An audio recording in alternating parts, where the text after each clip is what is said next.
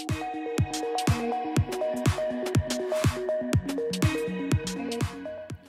guys, my name's Mitchell Kennedy and welcome to Red Belly Media. When I first started looking into motion capture, I did a bit of research into how much facial motion capture rigs cost, and the cheapest one I could find was $2,500. Today I'm going to show you how to make one for 15 bucks. You're going to need a cheap bicycle helmet, a couple of cable ties, side cutters, and a selfie stick. First you're going to want to work out where you're going to attach the selfie stick to the helmet, then thread the cable ties through the helmet slots.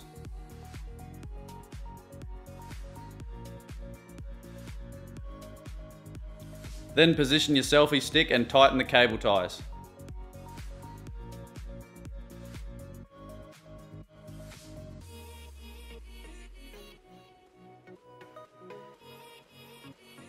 Cut off the tails and you're done.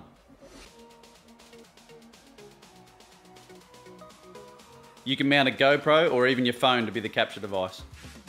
If you want to spend a bit more, you can take it a few steps further like this version, where I added some GoPro arm mounts, a USB battery pack as a counterweight, and a Wii remote or PlayStation Move controller that you can use for head tracking, which I'll explain in the next video. But that's it for this one guys, short and sweet. In the next video I'll show you how to use this rig to do facial motion capture using Adobe After Effects and whatever 3D application you use. But as always, if you haven't already, please consider subscribing for more short films and filmmaking tutorials. Thanks for watching and I'll see you in the next one.